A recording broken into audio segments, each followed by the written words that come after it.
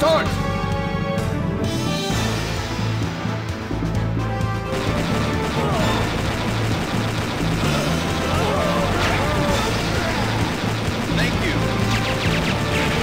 Well folks, this is it.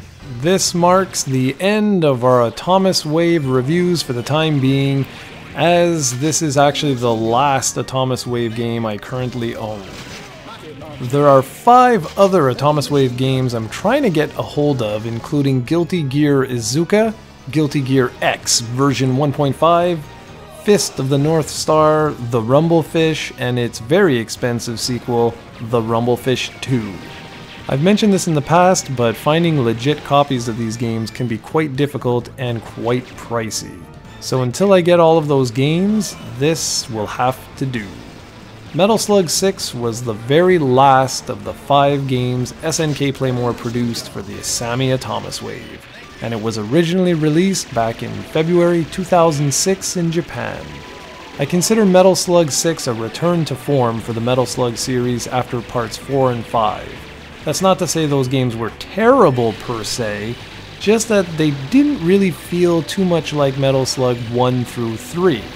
Now I preferred 5 over 4, but still, this one feels much more like a continuation of Metal Slug 3. It's not perfect, to be sure.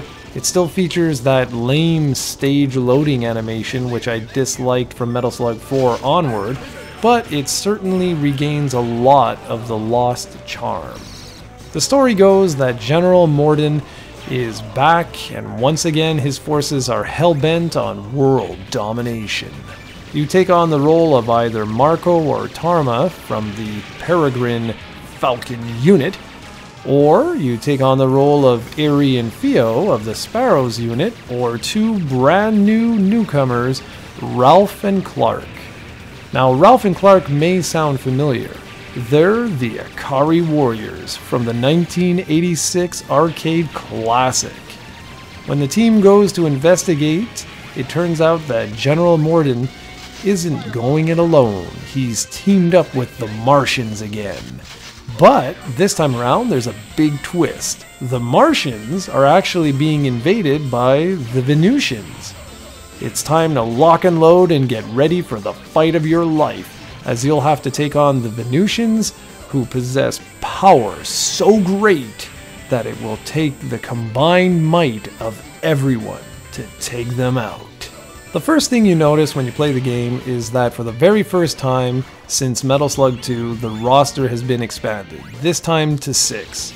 Each character has unique gameplay attributes, which was a first for the series. There are also 2 difficulty levels to select, easy and hard. Easy removes the 5th final stage and eases you into the gameplay by giving you a lot of early bonuses and more powerful weapons to start with. Now hard is the full game, and it contains obviously the last level, but as far as I'm concerned, it's really the way you need to play, even though it is slightly harder and you don't start with as powerful bonuses or weapons. What you're seeing here was taken directly from the hard path, obviously on the Atomiswave hardware, all legit, no bootleg copies here. So let's talk a little bit about what makes the characters different. Well, to start, Marco begins with his pistol having twice the strength of the rest of the bunch. Tarma gains a pretty cool ability while riding in a slug. The slug is twice as strong as when others ride in it, and the Vulcan cannon power is increased as well. Theo begins each mission with a heavy machine gun. Eri receives twice as many grenades upon starting, and she can even aim in different directions, which is cool. Ralph's melee attack speed is double that of the others. He can also take 2 hits from most attacks before losing a life, which is really interesting. Clark can perform his super Argentine backbreaker move, which grants him temporal invincibility during and after the move. And there are additional bonuses depending on the character, but I'll leave those for you to discover. The core gameplay is classic Metal Slug. You blast everything in sight until you make your way to the end stage boss. The objective is to finish the game using as few lives as humanly possible. Much like the previous entries, you can look forward to some really excellent slugs or vehicles. Returning favorites include the original Metal Slug, Type R Metal Slug, Slug Flyer, and a Slug Gunner prototype. New slugs include Robust Slug, or Donkey Slug as I like to call it. Mr. Slug is also known as Slug Driller, which, as the name implies, is actually an homage to Mr. Driller. There's also the Proto Gunner, which is similar to the Slug Gunner from Metal Slug 5, but it has no melee attack or tank mode. Weapons are also handled a little bit differently here. For one thing, you can stock 2 different weapon upgrades and even drop one for your co-op partner to collect, or just discard it altogether. You can switch between the stock weapon or one of the 2 weapon upgrades at any time, which is extremely handy for keeping a certain weapon to use against a stage boss. The slide from Metal Slug 5 has been removed, which is good because that move caused a lot of balancing issues in that game. You can even find a powerful new weapon called the Zantetsu Sword, which allows you to neutralize enemy bullets and creates a shockwave from the melee weapon. You can even perform certain special move techniques by pressing buttons in a certain sequence. Think of it like a fighting game. Metal Slug 6 really did try and do it all. It feels like SNK Playmore was trying to redeem themselves for the previous 2 entries in the series, even though they weren't particularly responsible for Metal Slug 4 at least. The Metal Slug series has always been known for its incredible animation and attention to detail, and this one is no different. The backgrounds are all brand new and look fantastic for the most part, but the character sprites look about the same as they did before.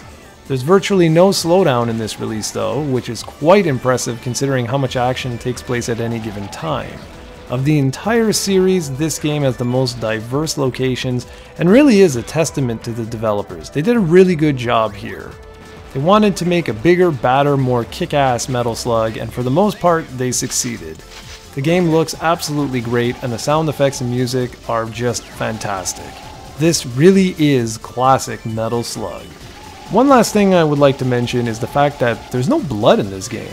All of the previous Neo Geo releases had soft dip settings that would allow you to change the color of the blood to red, but even if you play this game in Japanese mode, that's not an option. I thought that was really curious, and if any of you know of a way to make the blood red, by all means please let me know. As far as I know, there is no way of making the red blood appear, except if you play the game on the Metal Slug Anthology. Metal Slug 6 would mark the last time the series would debut in arcades. Metal Slug 7 was developed from the ground up for the Nintendo DS before moving on to the PlayStation Portable and eventually the Xbox Live Arcade. But it's sad that we haven't seen Metal Slug 8 since. The series has moved on to mobile platforms, and as such the gameplay has completely changed. This review makes me kinda sad because it really was the end of an era. SNK Playmore did all they could to make this game something special, and it was. It really was. For those looking to play through Metal Slug 6, you can play it as part of the Metal Slug Anthology, which was released on the Wii, PlayStation 2, and PlayStation Portable. Back in 2011, I reviewed the Metal Slug Anthology, and if you'd like to go and take a look at it, you can go ahead and see if the collection should be worth your time. And I'll give you a hint, it certainly is. Metal Slug 6 is one game in the series that deserves to be played, and as such, it comes highly recommended. Thank you very much for watching these last few weeks of videos on the Atomiswave, and I hope you've enjoyed. Next week, we'll be moving on to a different arcade platform.